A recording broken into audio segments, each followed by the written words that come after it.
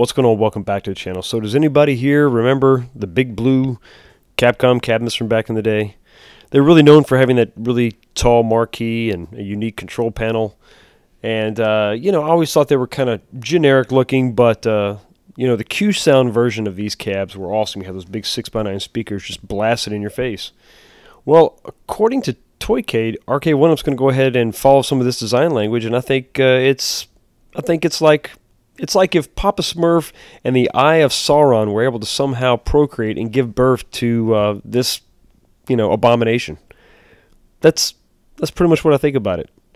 It looks like you've got a standard riser, but because of that extra height for that gaudy marquee, they're gonna have to splice in another section of side art or side panel to get the height required. So I think you can kind of see the seam right there. I think that's going to be really unstable. And I always think, and Toycade even sort of mentioned this in the video, that, and others have as well, that this was Capcom kind of trying to mimic what Neo Geo did. But when Neo Geo had a all-red cabinet, you knew that that cabinet was going to have 2 to 4 games in it.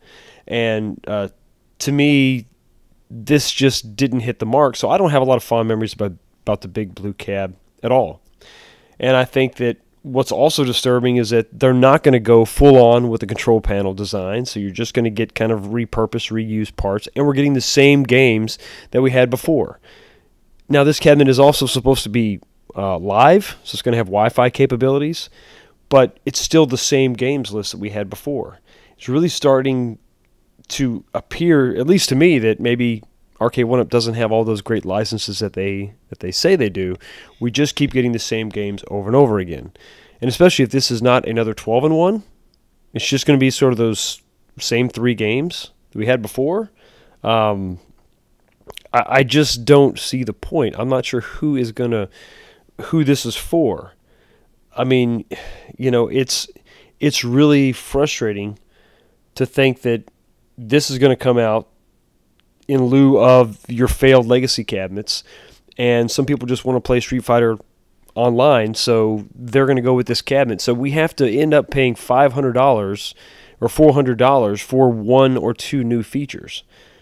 But yeah, I'm not a fan, and you know, Toycade is kind of speculating about the control panel and this little blurred spot right here. I mean, I don't see the appeal for this at all. I really don't. I think that if you're going to go for a 3/4 scale representation of the original cabinet, then you got to go 3/4 scale. You got to mimic all the angles. You have to mimic that control panel and just shrink everything down to 3/4 scale. You don't halfway do it. You don't go for the marquee, but we'll just slap, you know, the old Gen 3 or Gen 1 control panels on this. So yeah, I don't know if it's real, so let's just assume that it is for now. I think this, if they do it, is just going to be a massive mistake and kind of a slap in the face to those of us who really want more. We want new games and additional cabinets. But anyway, let me know what you think down in the comment section below, and I'll see you next time.